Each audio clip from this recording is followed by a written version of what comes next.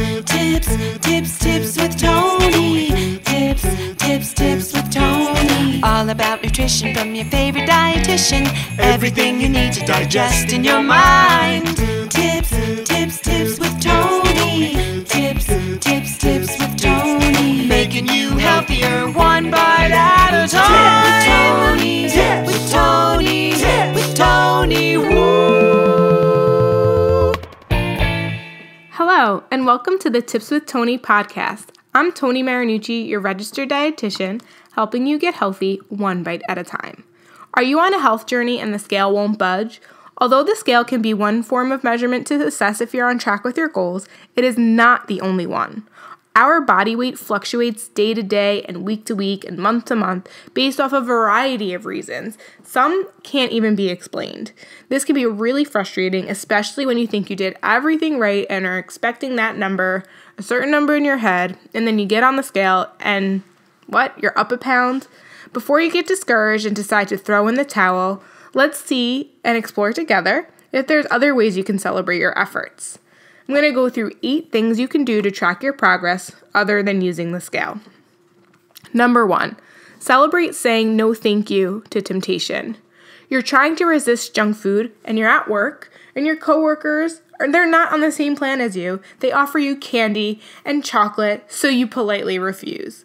The old you would have indulged because one piece of candy or chocolate usually leads to another, and because you said no thank you, you avoided that roller coaster. That is a huge step in the right direction and definitely something to be celebrated. Number 2, celebrate getting back on track in the moment. So going back to that work situation, maybe you do give in this time, and unfortunately, that one piece of chocolate does lead to another and then another. However, this time you don't allow it to ruin your healthy dinner plans, and since you overdid it on the sweets at work, you decide to skip dessert tonight and you decide to have a small piece of fruit or maybe like a decaf tea instead. Number 3, celebrate being kind to yourself. In addition to putting action forward to picking yourself back up after going off track, you've mentally decided to forgive yourself and remind yourself that you're human and that everything cannot be perfect all of the time. Since you're working on loving yourself and improving your overall health, you kindly talk yourself into finding a new solution going forward. Number 4, celebrate drinking less empty calories. Soda, juice, sweetened teas, and frappuccinos. These are all beverages that can provide calories but lack nutrients. Therefore, the only reason behind drinking them is the immediate satisfaction of taste. And the more we satisfy our sweet tooth with empty calorie beverages, the more we want to drink them. Cutting back on sweetened beverages creates an opportunity for you to consume more nutrient-dense foods and water. Usually, cutting back on sweetened beverages, you don't see an automatic decline on the scale, but over a year time, studies have shown that people who go from drinking regular soda and cutting it out of their diet completely, in a year later, they're 9 pounds lighter than from that year. So it might not be an immediate decline, but trust when I say it is adding up. Number 5, making healthy swaps at a restaurant. I think this is key for the person who eats really well during the week, and on the weekend when they go out to eat, they might go off track. So using healthy swaps at a restaurant and getting through those moments that are usually your weak moments, another thing to celebrate. So the waiter comes to your table, takes your order, and even though you really want the chicken parmesan with the pasta, you ask, I would like the chicken parmesan, but instead of pasta, I'd like to substitute it for steamed broccoli. Oh, and you can please take the bread off the table. I don't want to be tempted to eat it. Thank you.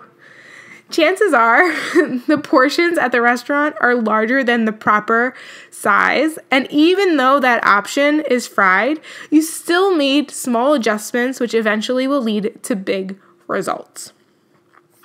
Number 6, check your body fat. You may want to invest in a fat loss monitor because even when the scale does not move, your fat to muscle ratio might, depending on your exercise regimen. Most of our organs and tissue require muscle support for them to work optimally. So I recommend tracking your body fat in addition to your body weight.